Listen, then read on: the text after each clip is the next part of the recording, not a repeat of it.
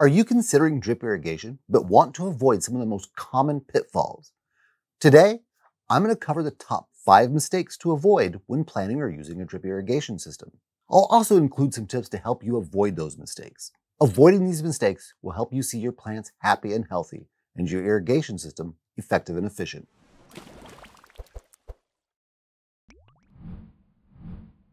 Mistake 1. Overwatering your plants. With overhead sprinklers, people get used to seeing wet ground and water spraying or sprinkling all over the place.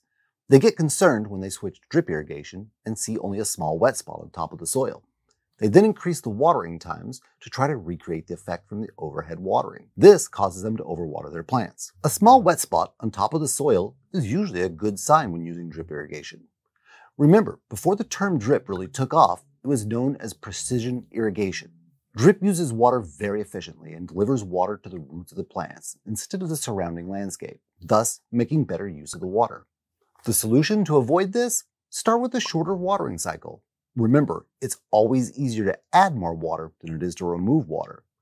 Also, keep in mind that drip irrigation needs longer watering cycles than overhead options. Mistake 2. Not matching the emitters to the plant's watering needs. Different plants have different watering needs. If you have different types of plants on the same zone, customize your emitters to each one. Use higher flow rate drippers or more drippers on thirstier plants and lower flow drippers on plants that don't require as much water. Drip is easy enough to expand on that you can even add or remove components as the plants mature or go through different life cycles or after they're harvested. The solution? Consider how much water your plants will need at various stages of growth so you can plan out your emitter selection accordingly. Mistake 3. Exceeding the tubing capacity of your system. If you exceed the capacities of your main line, you're bound to run into trouble. Low pressure, insufficient or inconsistent watering, or even possibly damaged components from high velocities are all things that can occur if you exceed the capability of your mainline tubing. The general rules for length and flow limits are as follows. For quarter-inch lines, 30 feet, 30 gallons per hour. For 1/2-inch lines, don't exceed 200 feet or 200 gallons per hour. For a 3/4-inch line, don't exceed 480 feet or 480 gallons per hour. And for 1-inch line, the maximums are 960 feet or 960 gallons per hour. Now, these aren't necessarily hard-coded maximums, but they are good general rules to follow and are the points where the friction loss curve or water velocity starts to get pretty high. High friction loss can impact consistency, and too high velocity can cause damage to your components. The solution? Always keep in mind the limitations and capacities of your mainline tubing so that you stay within specification. Mistake number 4. Inadequate water supply flow rate. Let's say you're using 500 feet of drip tape with a 1/2 gallon per hour emitter spaced every 12 inches. This means you have a system flow rate of 250 gallons per hour. But what happens if your water source only flows at 200 gallons per hour? Some of your emitters will be starved of water and won't work as they should, if they work at all. This can lead to inconsistent watering, which can have a detrimental impact on the health of your plants. The solution? Test the flow rate of your water source and keep a tally of how many gallons per hour your emitters total up to.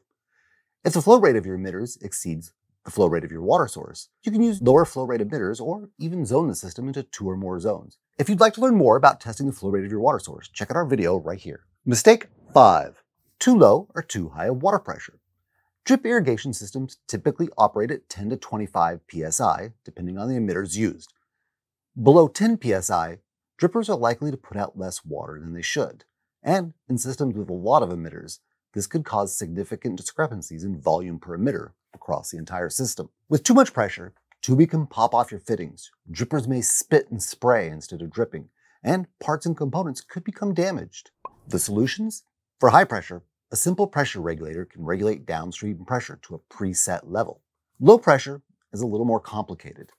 Depending on the water source, a booster pump could be used, or for gravity systems, the tank or tote could be elevated to create more pressure from gravity. If you're wondering if you need a pressure regulator, check out our video right there. Most of these mistakes can be avoided by carefully planning out your drip irrigation system. If you'd like a hand with this, check out our Getting Started with Drip Irrigation playlist right here.